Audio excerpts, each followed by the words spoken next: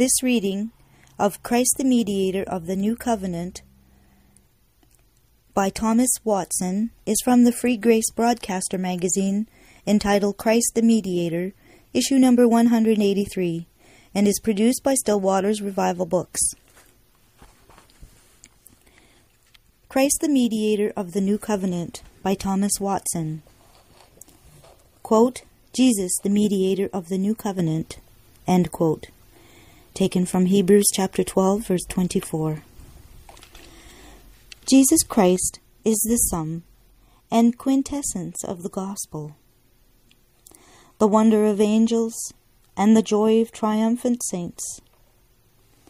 The name of Christ is sweet. It is as music in the ear, honey in the mouth, and a chordle at the heart. I shall waive the context and only speak of that which concerns our present purpose. Having discoursed of the covenant of grace, I shall speak now of the mediator of the covenant and the restorer of lapsed sinners. Quote, Jesus, the mediator of the new covenant. End quote. There are several names and titles in Scripture given to Christ as the great restorer of mankind. 1. Sometimes he is called a Savior. Quote, His name shall be called Jesus. End quote. From Matthew chapter 1, verse 21. The Hebrew word for Jesus signifies a Savior, and whom he saves from hell, he saves from sin. Where Christ is a Savior, he is a sanctifier. Quote, He shall save his people from their sins. End quote. From Matthew chapter 1, verse 21. There is no other Savior. Quote, Neither is there salvation in any other. End quote. Acts chapter 4, verse 12. As there was but one ark to save the world from drowning, so there is but one Jesus to save sinners from damning. As Naomi said to her daughters-in-law, quote, Are there yet any more sons in my womb? End quote. From Ruth chapter 1, verse 11. So has God any other sons in the womb of his eternal decree to be saviors to us beside Christ? Quote, Where shall wisdom be found? The depth saith, It is not in me, and the sea saith, It is not with me. End quote. Taken from Job chapter 28, verse 12 and 14. Where shall salvation be found? The angel says, It is not in me. Mortality says, It is not in me. The ordinance says, It is not in me. Christ alone is the wellspring of life. Quote, Neither is there salvation in any other. End quote. 2.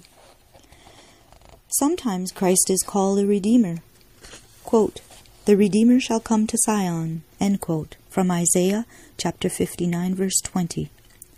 Some understand it of Cyrus, others of an angel. But the most ancient Jewish doctors understood it of Christ, the Redeemer of the elect. Quote, My Redeemer liveth. End quote.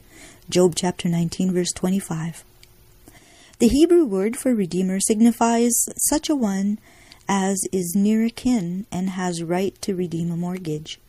So Christ is near of kin to us, being our elder brother, therefore has the best right to redeem us. 3.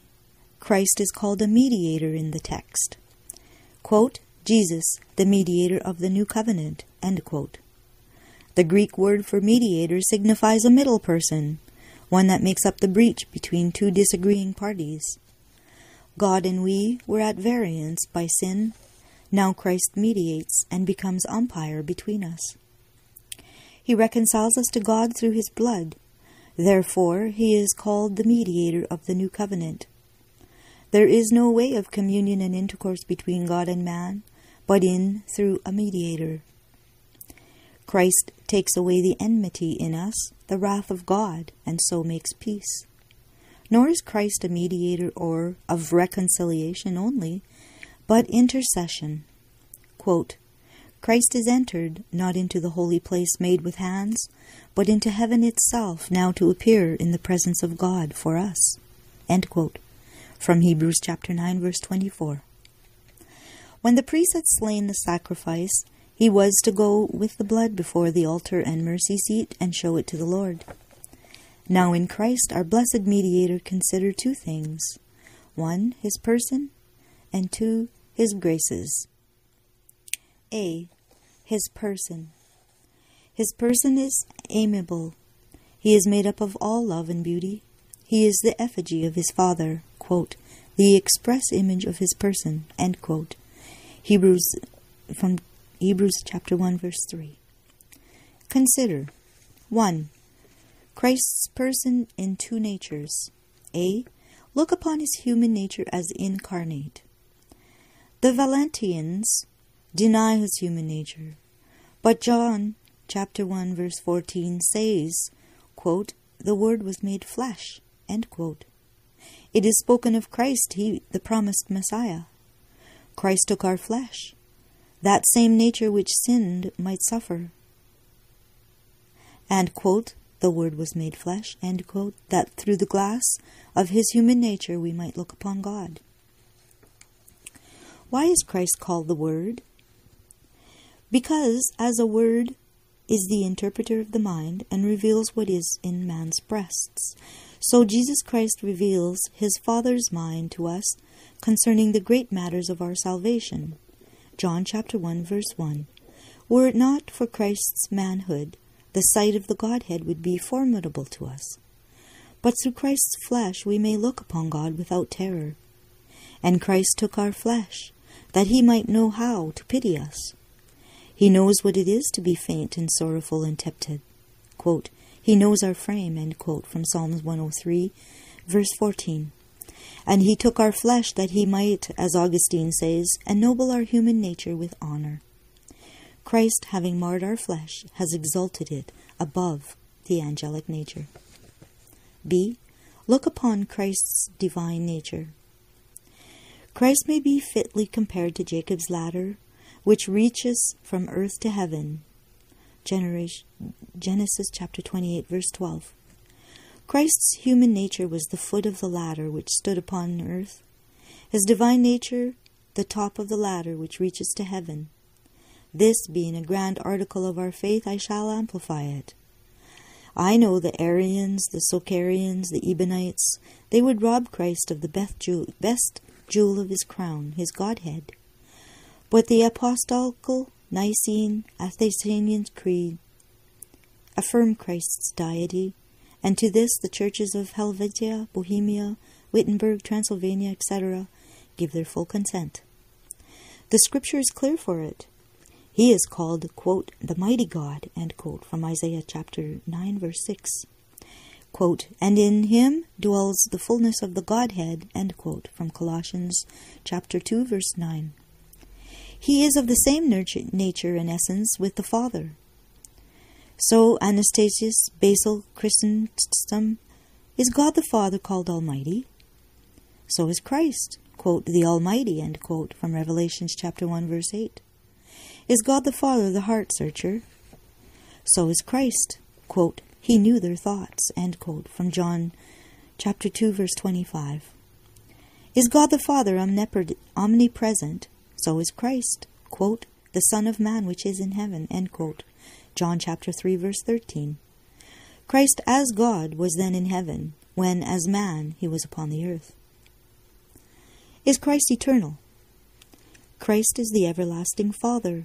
Isaiah chapter 9, verse 6 may be urged against the Cerinthian heretics, who denied the pre-existence of Christ's Godhead, but held that Christ had no being till he derived it from the Virgin Mary. Does divine worship belong to the first person in the Trinity? So does to Christ. John chapter 5, verse 23. Quote, let all the angels of God worship him, end quote. Hebrews chapter 1, verse 6. Is creation proper to the deity? This is a flower of Christ's crown. Quote, by him were all things created, end quote. Colossians chapter 1, verse 16. Is invocation proper to the deity? This is given to Christ. Quote, Lord Jesus, receive my spirit, end quote, from Acts chapter 7, verse 59. Is recumbency and trust peculiar to God the Father? This is given to Christ. Quote, ye believe in God, believe also in me, end quote, from John chapter 14, verse 1. Christ must needs be God, not only that the divine nature might support the human from sinking under God's wrath, but also to give value and weight to his sufferings. Christ being God, his death and passion are meritorious. Christ's blood is called the blood of God. In Acts chapter 20, verse 28, because the person who was offered in sacrifice was God as well as man. This is an invincible support to believers. It was God who was offended, and it was God who satisfied. Thus, Christ's person in two natures. 2. Consider Christ's two natures in one person, God-man. Quote, God manifest in the flesh, end quote. 1 Titus chapter 3, verse 16. Christ had a twofold substance, divine and human, yet not a twofold subsistence. Both natures make but one Christ.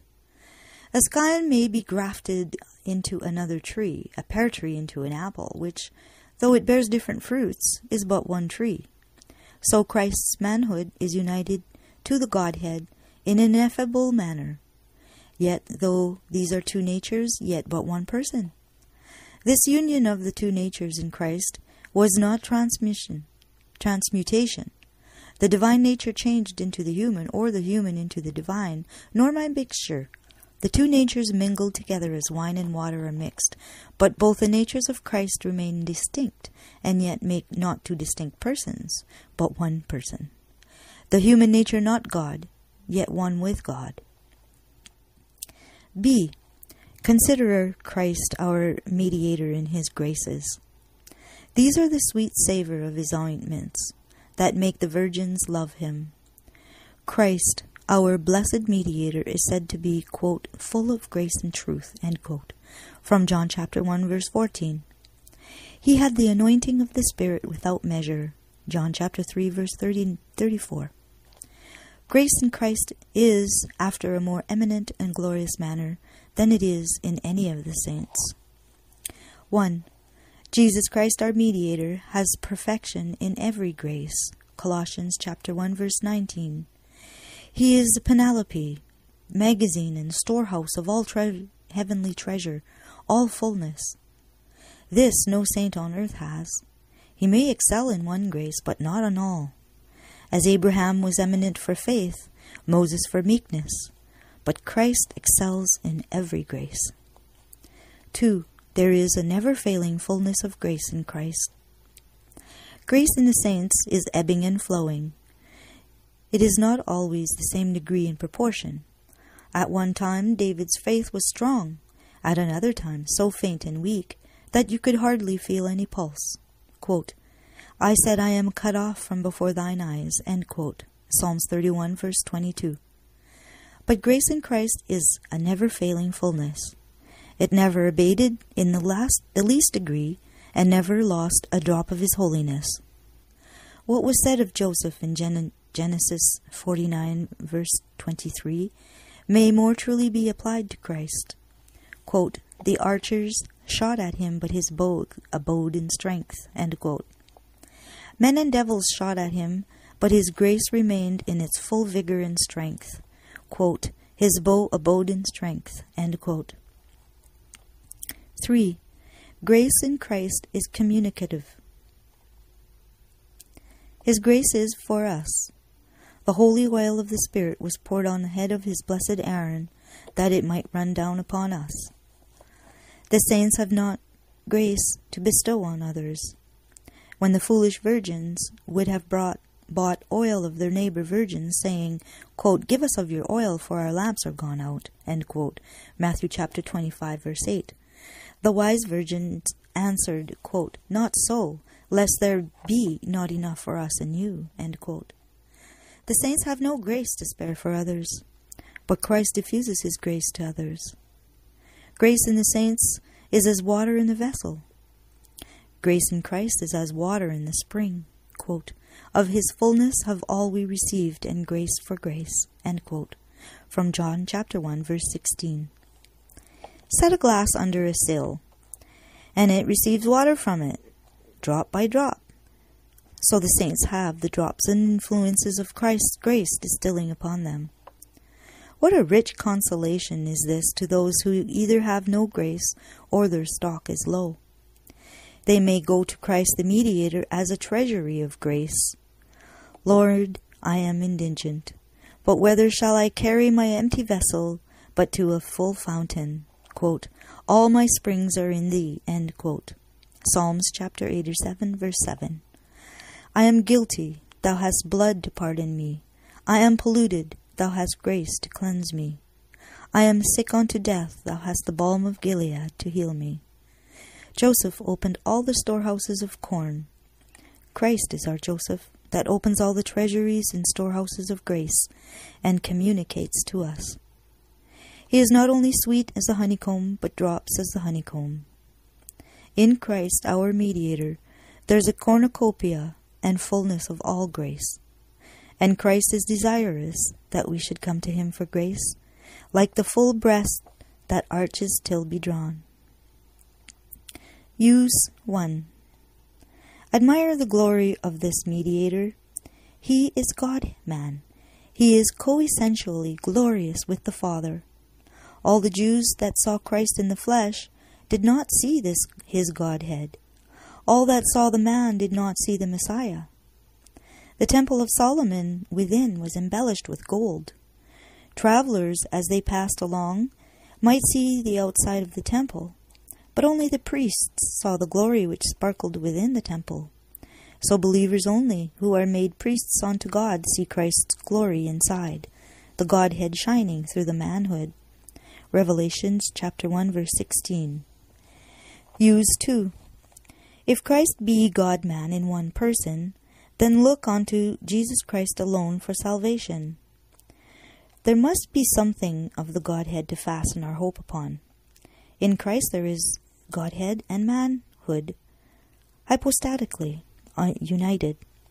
If we could weep rivers of tears, outfast Moses on the mount, if we were exact moralists, touching the law blameless, if we could arrive at the highest degree of sanctification in this life, all this would not save us without looking to the merits of him who is God. Our perfect holiness in heaven is not the cause of our salvation, but the righteousness of Jesus Christ. To this therefore did Paul flee, as to the horns of the altar. Quote, that I may be found in him, not having my own righteousness. End quotes. Philippians chapter 3, verse 9.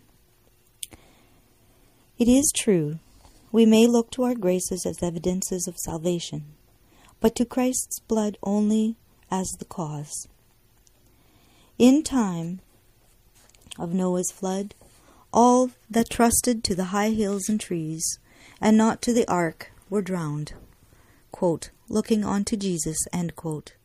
And so look unto him as to believe him, and so Christ may not only be united to our nature, but to our persons. Hebrews chapter 12, verse 2. Quote, that believing you may have life through his name. End quote. John chapter 20, verse 21. Use 3. In Jesus Christ, God and man, in one person.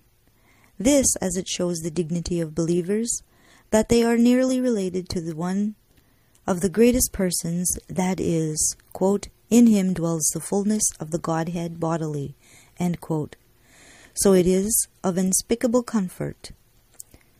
Colossians chapter 2, verse 9. Christ's two natures being married together, the divine and human. All that Christ in either of his natures can do for believers he will do. In his human nature he prays for them. In his divine nature he merits for them. Note, we believe Watson might better have said, quote, the greatest person that is, was, or ever will be, end quote. Use 4. Admire the love of Christ our Mediator, that he should humble himself and take our flesh, that he might redeem us. Believers should put Christ in their bosom, as the spouse did. Quote, lie betwixt my breasts, end quote.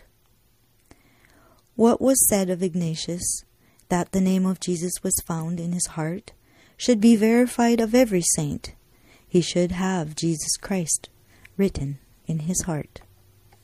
Still Waters Revival Books is now located at PuritanDownloads.com. It's your worldwide online Reformation home for the very best in free and discounted classic and contemporary, Puritan and Reformed books, MP3s, and videos. For much more information on the Puritans and Reformers, including the best free and discounted classic and contemporary books, MP3s, digital downloads, and videos, please visit Still Waters Revival Books at PuritanDownloads.com. Still Waters Revival Books also publishes the Puritan Hard Drive, the most powerful and practical Christian study tool ever produced. All thanks and glory be to the mercy, grace, and love of the Lord Jesus Christ for this remarkable and wonderful new Christian study tool. The Puritan Hard Drive contains over 12,500 of the best Reformation books, MP3s, and videos ever gathered onto one portable Christian study tool. An extraordinary collection of Puritan, Protestant, Calvinistic, Presbyterian, Covenanter, and Reformed Baptist resources. It's fully upgradable and it's small enough to fit in your pocket. The Puritan Hard Drive combines an embedded database containing many millions of records with the most amazing and extraordinary custom Christian search and research software ever created. The Puritan Hard Drive has been produced to assist you in the fascinating and exhilarating spiritual, intellectual, familial, ecclesiastical, and societal adventure that is living the Christian life. It has been specifically designed so that you might more faithfully know, serve, and love the Lord Jesus Christ, as well as to help you to do all you can to bring glory to His great name. If you want to love God with all your heart, soul, strength, and mind, then the Puritan Hard Drive is for you. Visit PuritanDownloads.com today for much more information on the Puritan Hard Drive and to take advantage of all the free and discounted Reformation and Puritan books, MP3s, and videos that we offer at Still Waters Revival Books.